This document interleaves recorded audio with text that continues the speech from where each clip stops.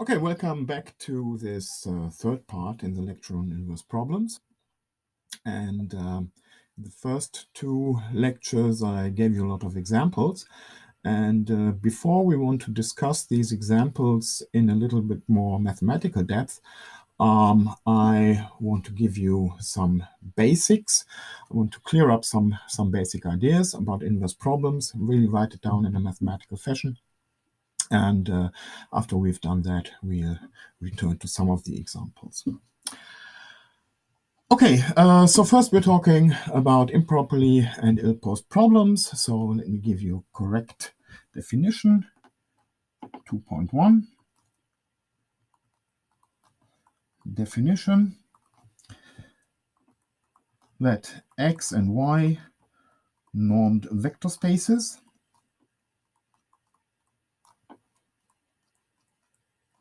and usually we'll assume these are Banach or Hilbert spaces, so complete or equipped with a scalar product or something like that. But for the time being, we let it completely open. Assume that we have an operator A that maps from X to Y. The problem AX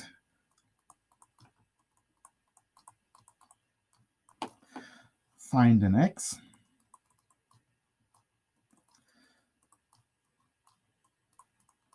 such that X and X, of course, such that AX equals Y for a Y in Y is properly or well posed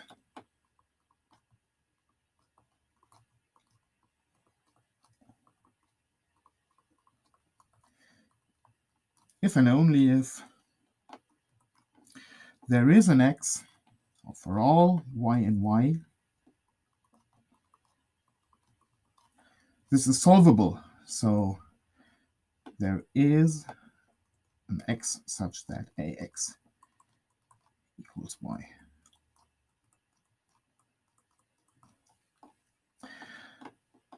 Second thing, that X should be unique, so there should be exactly one X with the property that AX is Y, so that's uniqueness. And the third thing is the mapping of Y to X, which now exists because we have the first two conditions, is continuous.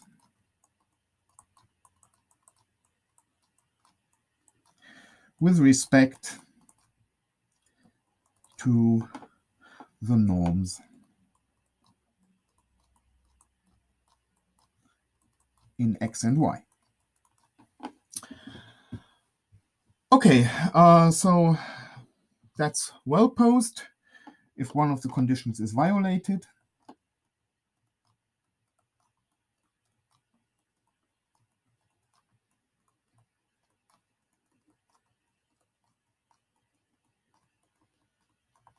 Then that problem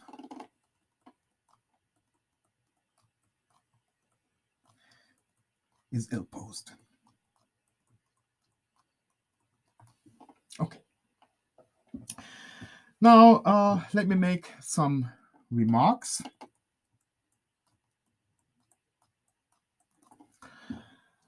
Almost for all of the lecture, we will assume that A is a linear operator.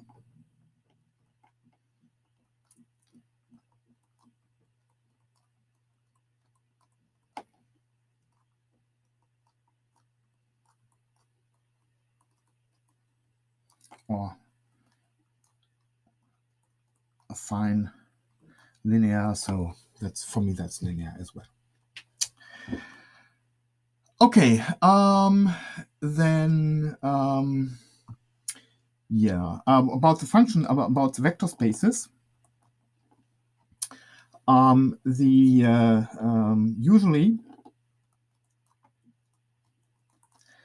X and Y will be infinite dimensional function spaces.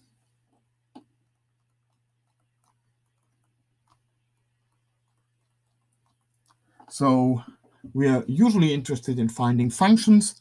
Think of the radon transform. That's an excellent example for that. Now, with respect to the continuity, I would like to remind you of the following thing. Reminder. First of all, the operator norm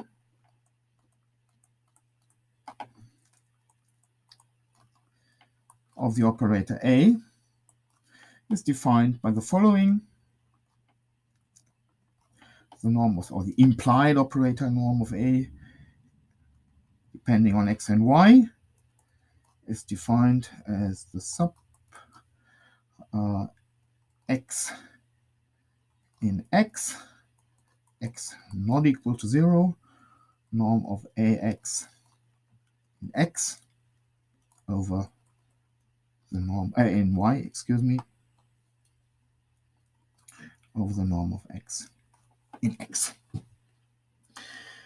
Now, for that sub to exist, we need this to be finite. It's not clear whether this is finite, so we need to have some condition. So that only makes sense if that sub is actually finite. And it turns out if it is finite,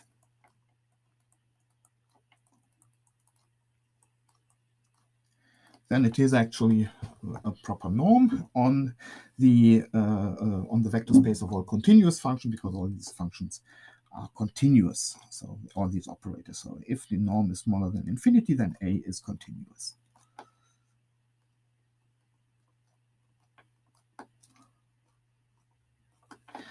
And let me just give a very small proof for that. Of course, we have that for all x in x, we have that the norm of ax is smaller than the norm of a times the norm of x, and I now leave open the indices over here, you know, where x and xy and so on comes into play. I mean, I just write it down once, right? But no, I drop it. Now assume that we have a sequence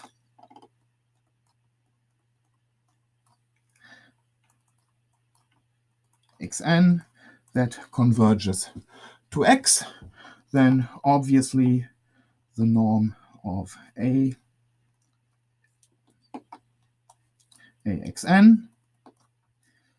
minus ax, which is nothing but the norm of a times xn minus x,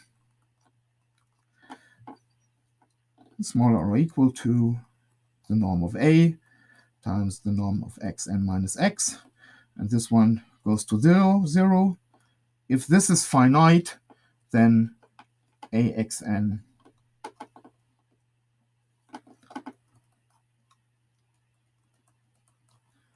converges to ax, which means that A is continuous.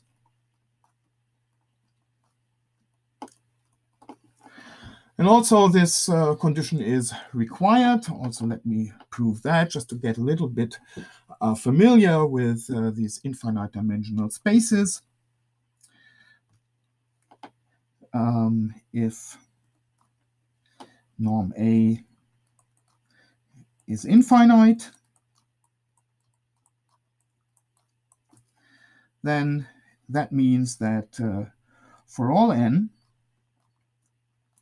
there is an xn such that the norm of,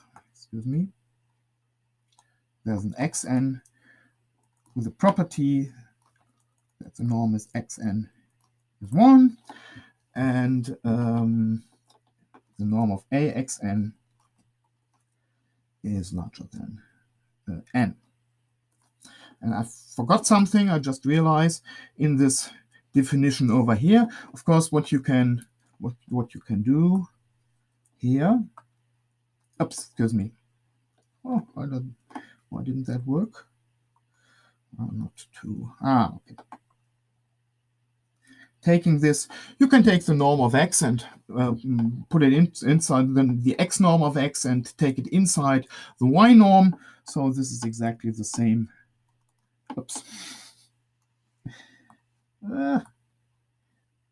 This is exactly the same as the sup x in x norm a, well, x over norm x, which is something that has norm 1. So if I restrict this to norm 1, then that means that's exactly the same as the operator norm. So that also means that if the operator norm is infinite, then we can find a sequence of vectors of norm 1 which are larger than n, right? Because that is infinite, and that was exactly the proof. Okay, so we have that. Now we set yn as 1 over n times xn, and that's all basic stuff which you usually do in the first lectures in functional analysis. Then you find that, of course, norm of yn is 1 over n, so that converges to 0. So you find that yn converges to 0. And on the other hand, ayn, the norm of ayn, well, is the same as 1 over n, the norm of axn, and well, the norm of axn is exactly 1. Or larger or equal to 1, right? Norm of axn was larger than 1, so this is larger or equal to 1. So definitely ayn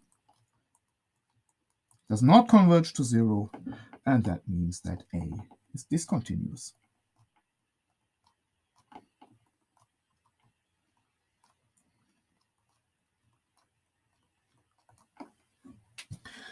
For us, that operator norm has a very practical meaning, of course, because assume that we wanted to compute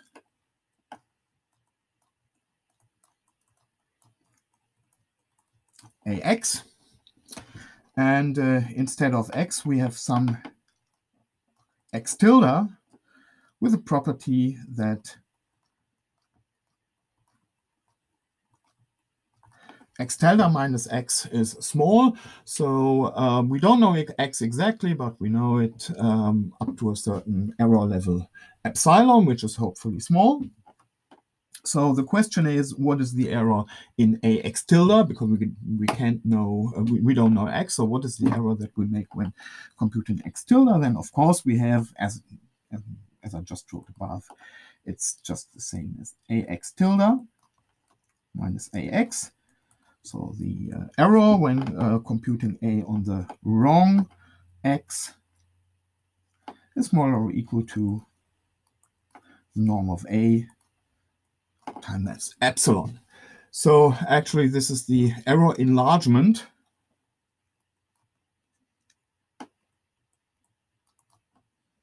or error amplification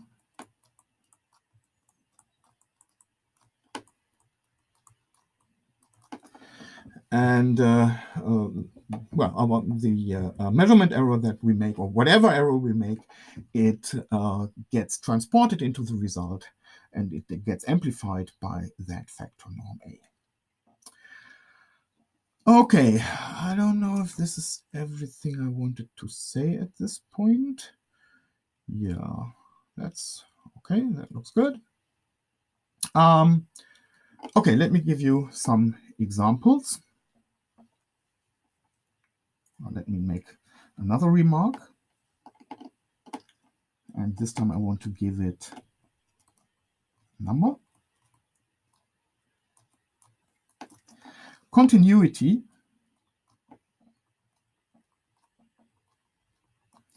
depends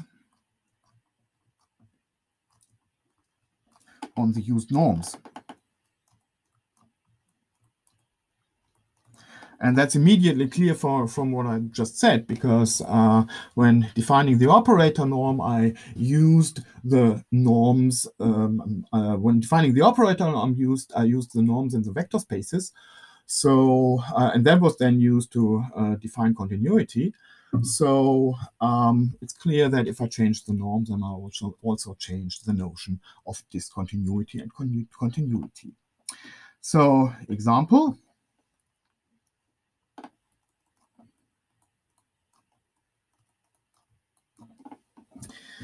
Well, first, we already saw several discontinuous operators.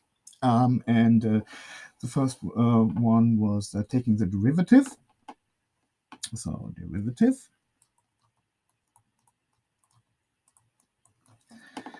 We already saw in the introduction that the operator AF that takes that goes the operator A. Let's call the operator A that goes from C1 to C0, and which does differentiations such that AF maps to F prime, is discontinuous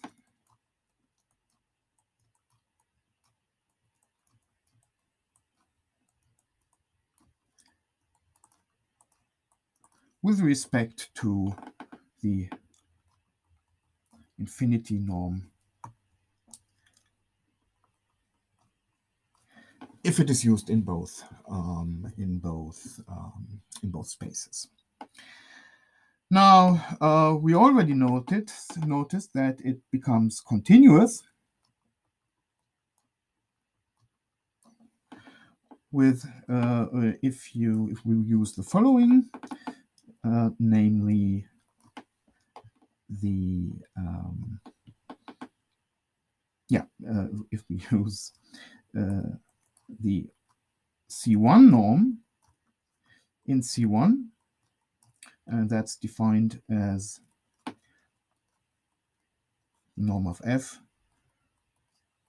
infinity norm of F plus the infinity norm of F prime. I will also, in the next example, I will prove that this is actually continuous now. So it definitely depends on the norm. I can, in fact, make the differentiation continuous by using an appropriate norm in X. And yeah, that's also true. I will not prove it now. I will I postpone this to the end of this chapter. The same is true if we use it's discontinuous.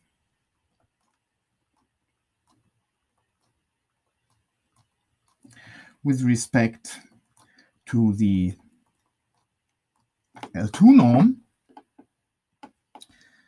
and if we use the L2 norm in both spaces, then again it becomes discontinuous, using exactly the same example as in the introduction, and it becomes continuous with respect to the H1 norm. Oops.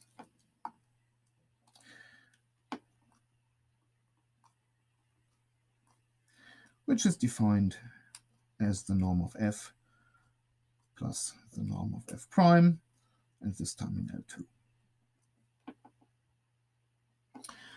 Okay, so one thing we notice here is for function spaces, it seems to be true that, at least for the differentiation, of course, we can make an operator continuous by using additional derivatives in the definition of the norm. So that's something we keep in mind, and I will give a definition. The next definition will be based on that idea. The second thing is whenever we have a discontinuous operator A,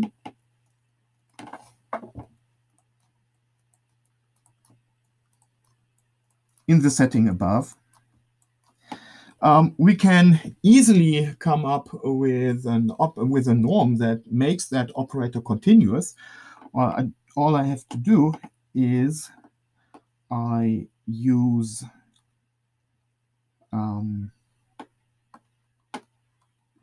how did I do this here? Let me. Okay, I see that I have a problem here because in the here over here I defined the interesting operator as the inverse operator. Now this was here the here I'm using A as the operator.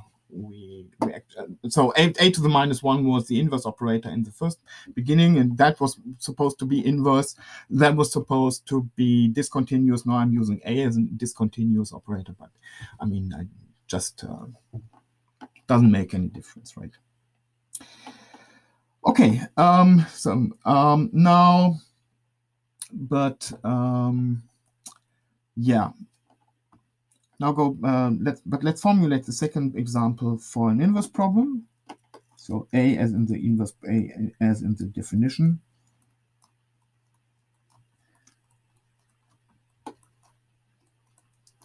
Of the inverse problem above.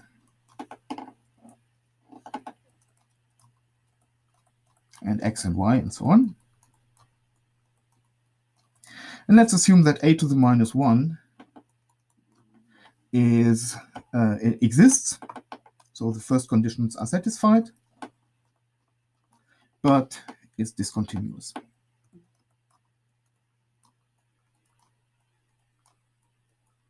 So I'm now back to an inverse problem. This was actually a forward problem, which I had in number 1. Then A to the minus 1 exists, and it's discontinuous. Now define, so with respect, of course, with respect to the norms I used above, so the X norm and the Y norm.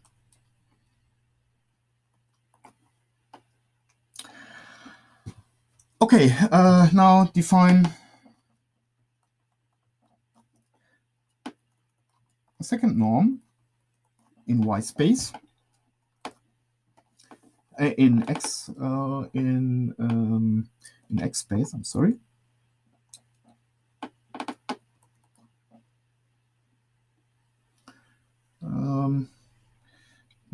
I want to make A to the minus 1. Let me just check what I'm doing here. I want to define.